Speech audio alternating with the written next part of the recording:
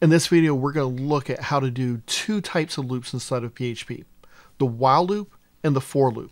So let's get started. Now, the while loop is sometimes referred to as a conditional loop. We're going to loop until a condition is met. And so this can be done when we're looking for data and we're reading it in until we get to the end of our data. In an interactive type of language, you might find a sentinel value. So keep on doing something until the user enters a piece of data. Now, PHP is not considered interactive. It's going to run based upon an existing set of data that's sent to it one time, etc. But it's not going to be working as a person's providing input. So you're still going to have uses for the while loop, but they're not as common. But let's take a quick example where I want to show a while loop and something being done a series of times. So I've started off here, I have a variable while x equals 0. And I'm going to go in and just loop until that value gets to a certain new value. So I'm going to say while $x is less than 10. And then I'm going to put inside my loop body, I'm going to enclose within inside of curly braces. So if you're familiar with something like a C programming language, the curly braces you're real familiar with, it's very simple.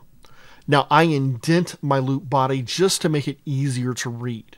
This isn't a requirement, but you'll find easier code for us to read is really, really helpful. So I'm going to do something like echo $x, and I'm just going to put a line break. And then I'm going to use the increment operator, $x plus plus.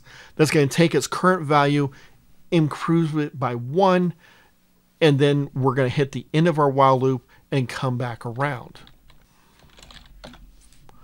If I go and run loops.while, you'll see it prints 0 through 9. That's because when x is equal to 10, while is no longer true, and it exits out of it. We've used the while loop here kind of as a counting loop, but it still works as a conditional loop. Let's look at the for loop, which is sometimes referred to as a counting loop because it's designed to run a set number of times.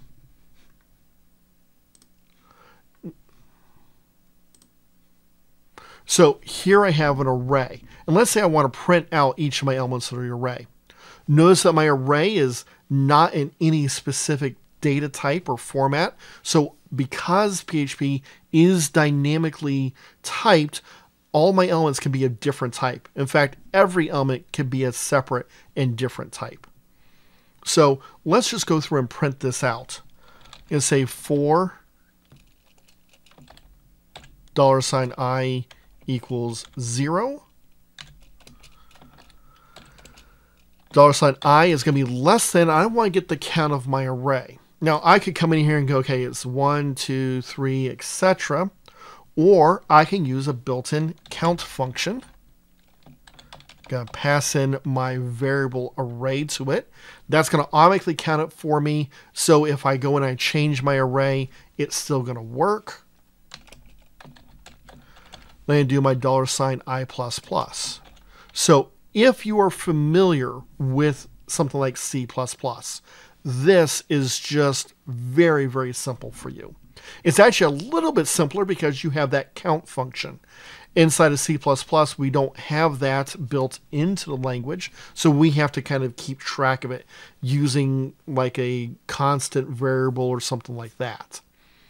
Here instead, though, we use the count function. I'm going to echo array at index $i.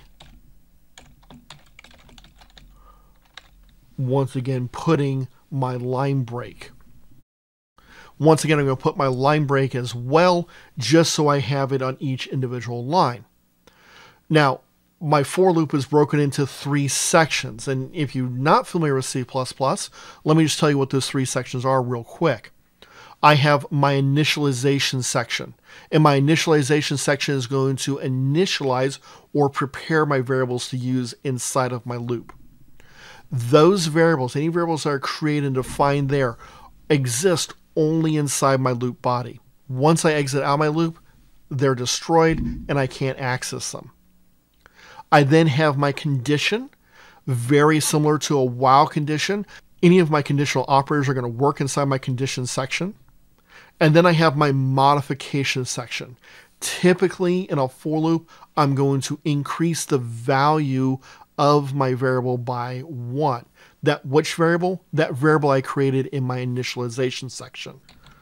So if I save this and come here and launch my loops-4 file, you'll notice each individual element is now displayed. Now, there is one interesting kind of thing in here, and I get the number 1 shown twice. And if you remember back in my variable, I don't have a 1 twice. I have it a single time. That second one you'll see is actually a Boolean value true. So it displays 1 because it doesn't display true. And that's just kind of by default. Now, if I wanted to do something a little bit simpler and just have that for loop that's a pure counting loop, kind of like I kind of tricked that while loop a little bit before, that's easy enough to do as well. You're going to say for, and use $i again.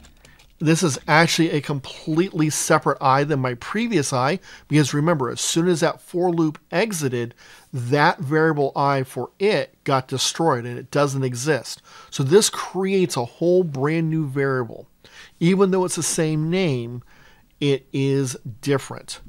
So I have here $i equals 0, $i less than 10, $i plus plus.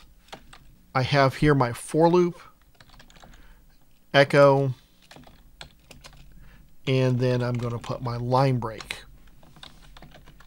If I come and reload, you'll see that once again I still have my printing out of my array elements, and then I also have 0 through 9. So this is just a real simple for loop that I can use, and I can have both a while loop and a for loop. Use them just as you would any other language. Very, very simple to use and operate. Something that you are going to see from time to time.